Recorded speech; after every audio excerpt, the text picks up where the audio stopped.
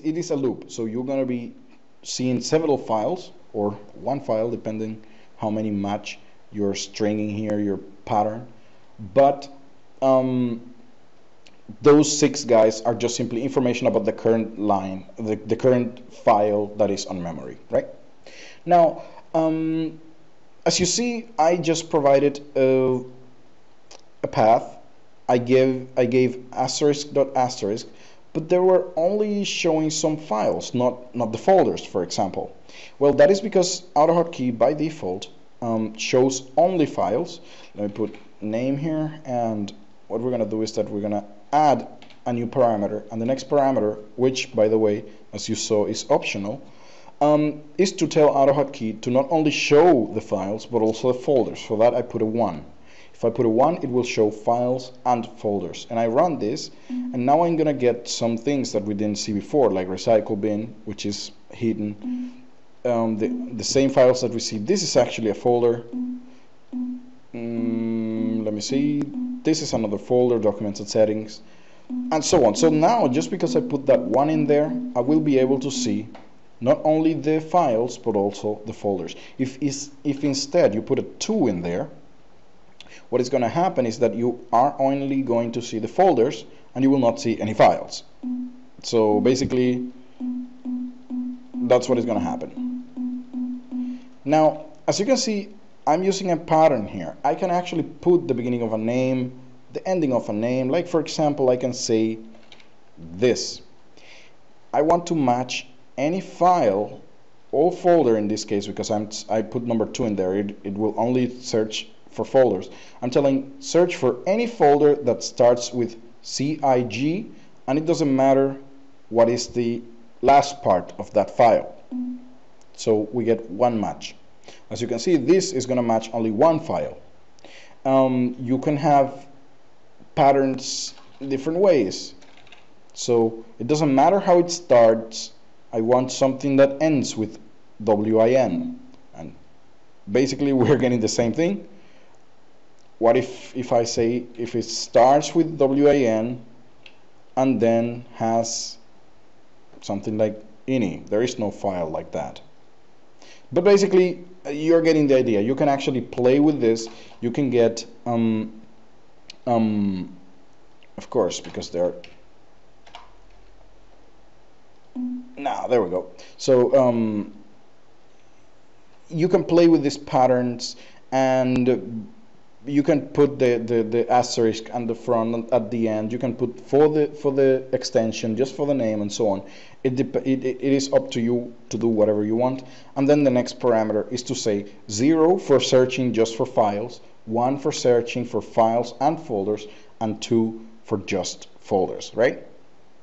Now there's a third parameter, which is you can only set it to 1 or 0, or true or false. And what it does is that it enters into folders. So for example, the folder right now C has other folders. As you saw before, we have document and settings, we have Windows, and so on. But even though the script was showing me the name of that folder, it was not entering into that folder to look for my pattern. That's what I'm telling it to do now. If I put a 1 in there, it will not only find in our current directory C, right? It will enter into all the subdirectories and keep searching in there. And if the subdirectory has another subdirectory, it will continue entering over and over in there. So be careful with this option, because it might make your script take a long time searching for something if you're not careful. If the directory structure is too big, it will take a long time to search. But basically, you will see that now I'm getting some INI files that are not where we in C. Now, again, we can use the full path and long path to make sure to know where they are. That's where those guys come handy. So you can say full path, and then you can see C.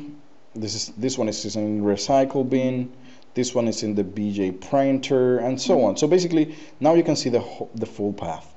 Now, what is the difference between full path and long path? Well, there's another way of you looping through files, which is using what is called a relative URL. In our case, in here, I am saying that it should go to C and loop in there. But what if I want to say it doesn't matter where I am located, just go out one folder, go out a second folder, and then loop in there? So basically, in this case, I am giving a path that is not definite. It is not in the C drive, it is not in the D drive, it is anywhere you are at the moment. It will go out two folders and it will loop in there. So what happens with this guy is that if you have full path, the information that you're going to get is also relative.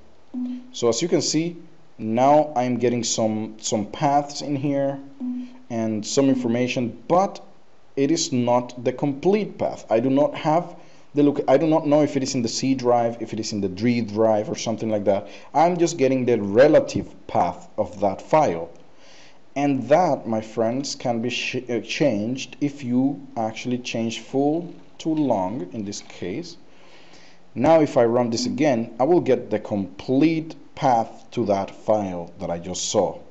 Okay, so basically that is the difference between those two variables, and this is how looping through files works out. Again, you can use this for copying files, deleting them, moving them, renaming them, and so on.